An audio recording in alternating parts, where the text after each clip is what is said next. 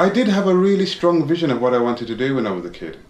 And it's really strange because when I was 8 years old, about 8 years old, I thought, yes, I want to be a poet. I want it to be political, but I want it to be funny, and I want to put my poetry into plays, and I want to put my poetry into music, and I want to be on telly with Yvonne Ridley and things like this, And then in my teenage years, I lost the dream because the stereotype of a young black man is to be a car mechanic or a painter and decorator or something like this. And then I went through a stage where I got in trouble with the police and went to prison.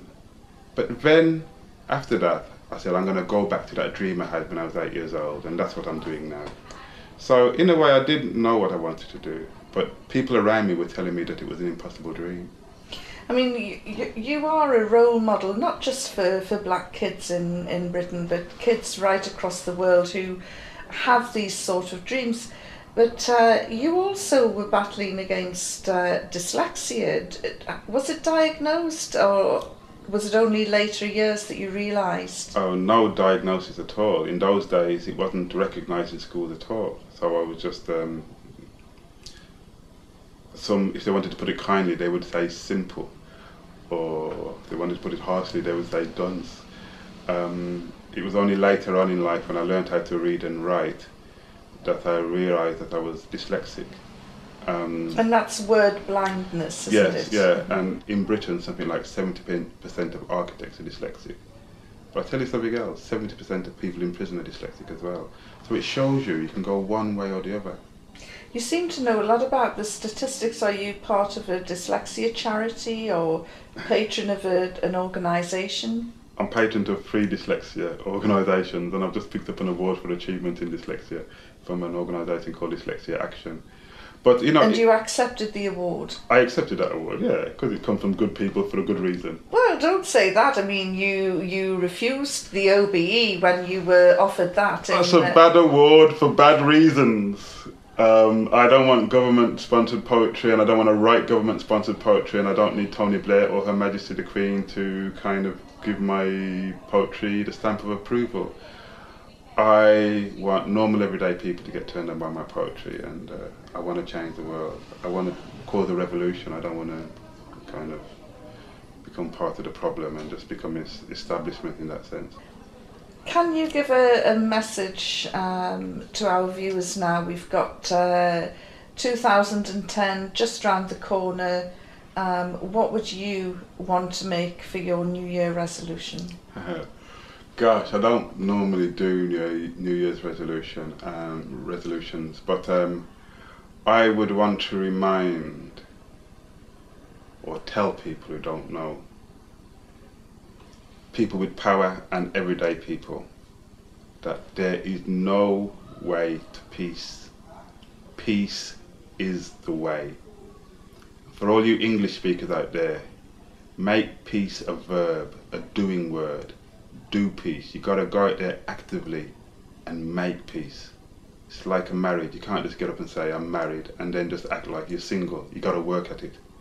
And so it is with peace. We've really got to work at it, because the human race has achieved many things, gone to the moon, done all kinds of things, invent this, that and the other. Come on, we can do peace.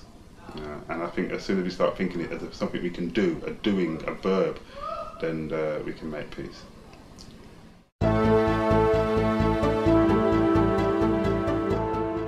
So where have you been anyway? Well, I told you I was going to Gaza. In fact, I tried to get into Gaza with the American Code Pink people. More than 1,000 of us were at the Rafah border at around the same time that George Galloway's Viva Palestina convoy rolled up. They were also trying to break the siege. And what happened? Well, here's a clue.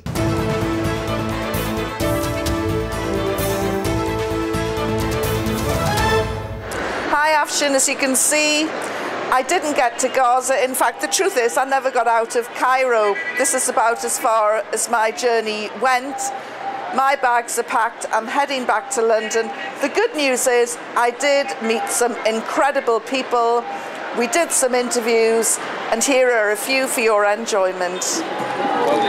Well, it's amazing who you bump into on your travels, and I've bumped into an old friend, Rabbi Cohen from Manchester. What on earth are you doing in Cairo? come to show support for the Palestinians in Gaza and to show that people should understand that Judaism and Zionism are two different concepts. What you see in Israel is a distortion of Judaism. It's not Judaism at all. It's a blot on the name of Judaism.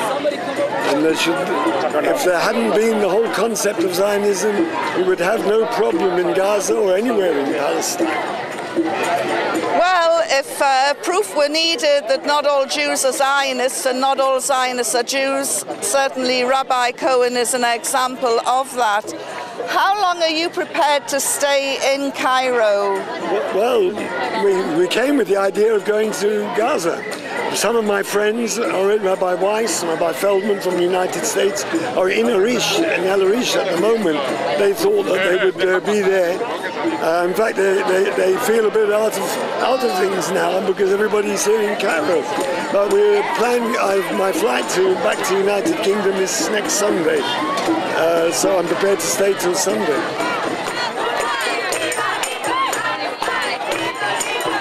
Every single person who makes a choice to be here is an inspiration. Every single person.